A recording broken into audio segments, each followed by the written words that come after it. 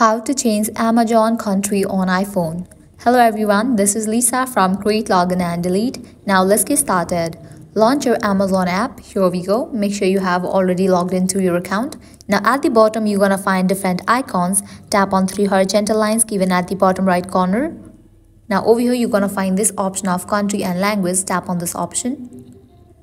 Tap on this option of country or region. Open it.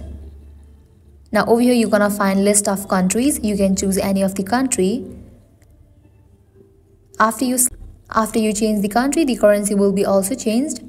Now you can tap on the option of done, and with that you have just changed country on your Amazon account. So this is how you can change Amazon country on iPhone. I hope you guys are clear about it. At the end, if you guys find this video helpful, don't forget to like, share and subscribe. Thank you.